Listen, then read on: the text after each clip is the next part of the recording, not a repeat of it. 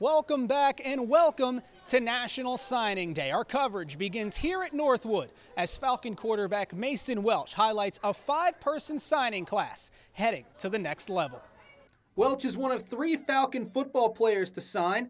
The all-district signal caller is betting on himself in heading to Kilgore Junior College.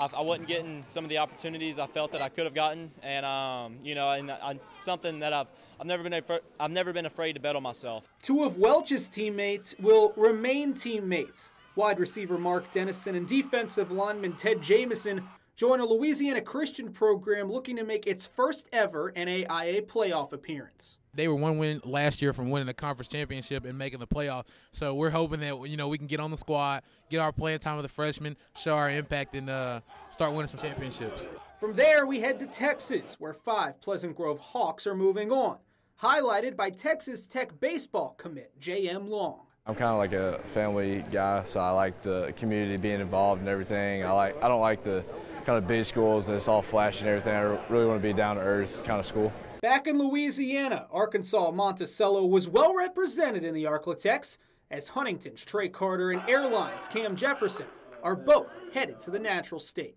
I think it would be a best place for my future because I know a lot of people up there. I know the coaches, and they're real good people to be around. We're gonna be rooming together most likely, and so we talked about that a little bit, and we said we're gonna like it, man. 2 more Vikings are staying close to home.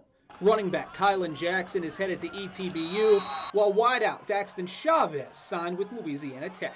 Talking with my parents, it's been a long process, and so as much as I love them, I know they kind of want me out of the house a little bit, so I don't blame them, but I can't go too far, so Tech was in the perfect spot. It's only like an hour and a half away, so it's like I'm still close to home, but I'm still far enough, to experience new things. And finally, the 2022 Class 1A state champions are sending 2 players to the Division I level, as Waltez Champ heads to Texas Southern and Brendan Harris is off to Northwestern State, carrying the town of Homer with them.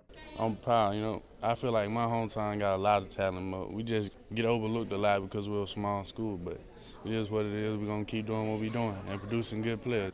Now the youth can look up to us, and hopefully it happens from now and on out, It's a tradition they're going to start at Homer High School. For a complete list of all the signees from around the ArkLaTex, head to our website, ktalnews.com. That's your look at sports. We'll be right back.